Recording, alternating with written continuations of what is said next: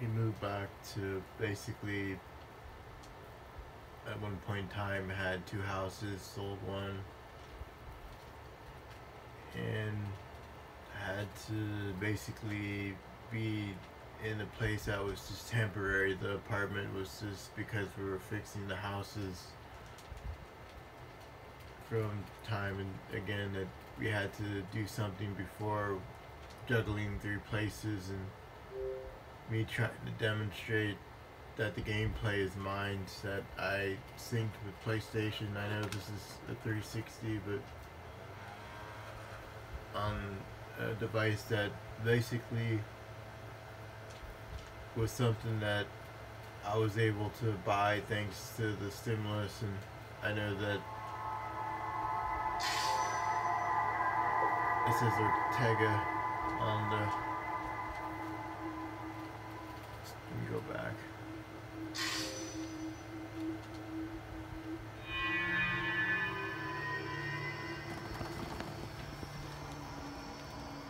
Ortega.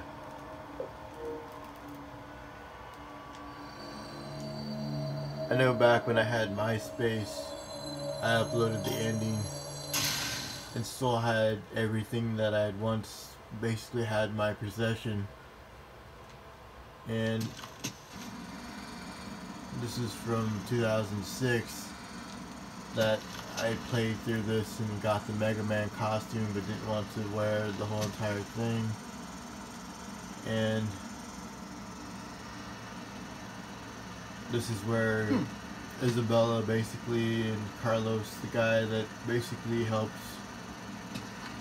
the sister out, and brother Daryl, that had basically tried to cover up the thing with the virus. And similar now, all these Capcom games have elements of plague and death. So basically this, I can't control this, and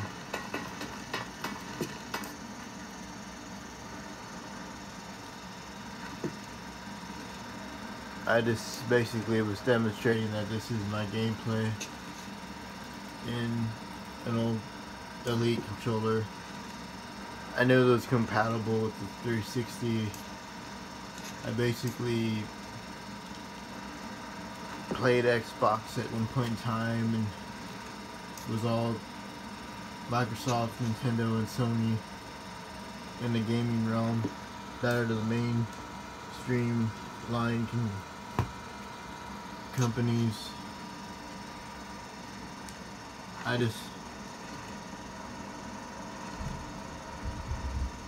was thundering, but we had moved.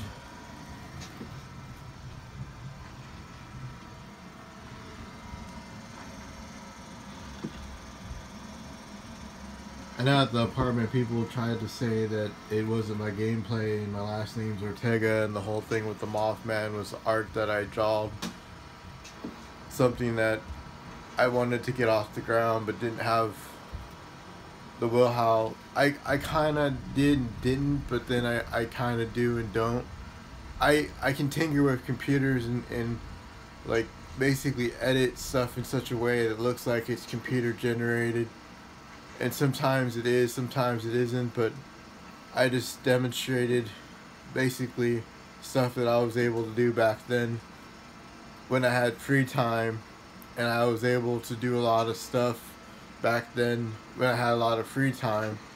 I was in the Kauffman Foundation to 2004 to 2006, and then basically the same foundation wanted me to be a game designer, but it was cut short because I had surgery that people make fun of me for, and I had no say in it because it was forced on me by bad advice, by people that basically force something upon a person when they're like 14, 15, 16, going into 17, and somehow took a test that I had all the proof and evidence, and the whole thing about that world was I had a whole thing of proof to the world that I was worth a damn, and people will make fun of you saying that you're not even worth the paper that it's printed on, and trying to say it's not you, even though I had a mole on the side of my face in 2004. That photo I shown back when I played Resident Evil 7, I had showed off the high school photo and talked a little bit about it, but then stuff had occurred where I kept getting people that were angry off me and saying I was a fool and didn't go to school, and that wasn't the case. I had all the proof in the world, but if I show all that off, edited my albums to where they wouldn't show off everything because I didn't want us to get hurt off shit that I had no control over. But you think that the law firm that my father works for, and you think that the Kauffman Foundation themselves wouldn't allow me to get hurt, even though I did get hurt in the past. So I figured I had all the proof, even snuck out my ID, my badge from there, because I knew they were going to eventually try and shift me to basically try to disacknowledge me, or they disbanded, but for whatever reason they didn't believe me. The neighbors were assholes, and they would basically do this to ridicule people and belittle them. And at KU back then, I had went to therapy after a certain amount of time, and they probably didn't believe me, but for whatever reason I already had a trial back then and won my freedom off at me going basically upon something that people put you in a position where you felt like you didn't matter, and they would do shit to you and ridicule you and say that you're the most disgusting person. But I didn't really do anything that bad to anyone physically, other than at one point in time just basically had to hold on to hope that something would occur and someone can like help you with resources and stuff. But if they didn't listen to you, what was the point of it? Like, why would you even go bother doing this, put effort into it, and they would just ridicule you? And it just sucks that my side would get shunned, and they would try to say over and over and over again that this isn't who you are, why are you even posting and stuff. And they don't even know me off stuff that they just hear about, secondhand rumors and lies and shit, and then basically make up a bunch of weird shit about you.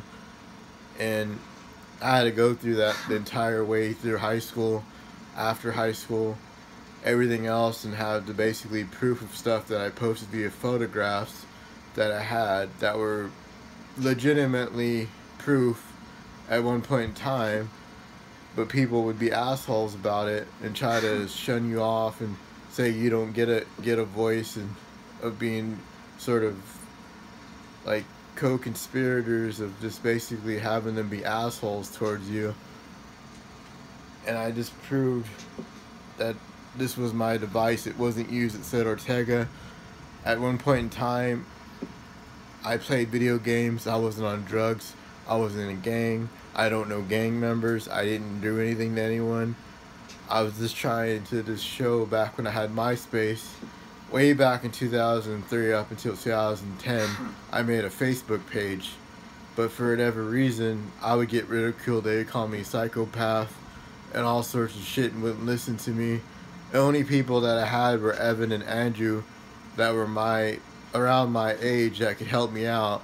But I pissed off Evan, and I just knew that they would say stuff behind our backs, and I really didn't say anything bad about them up until afterwards. And he helped me out greatly, that he basically would take me out places when I would basically be shy around people and stuff. I know I post a lot of shit, but it's just something that they can't just go about and do something to you if you have evidence. And if they do something to you, you probably can sue them, or the family of mine can probably go back and sue them if we get hurt off this, or basically have to explain that people can get fired from their jobs over this stuff. But do you think that the Kauffman Foundation would help me out? Me really being a part of that, and I know I have my shirt off, but I figured no one can claim that this is someone else, and no one can say that because I've been into a hospital that with my name tag on around my wrist that had my name, that I go about business of having to say that I was some kind of weird guy, and then I just didn't amount to anything but saying I was a disgrace basically without realizing that it hurts. And I hadn't really done anything. I'm not on commercials of the Royals. I might be out to Royals games and that, but it just seems like they can't really do anything physically to me because you can go back and sue them.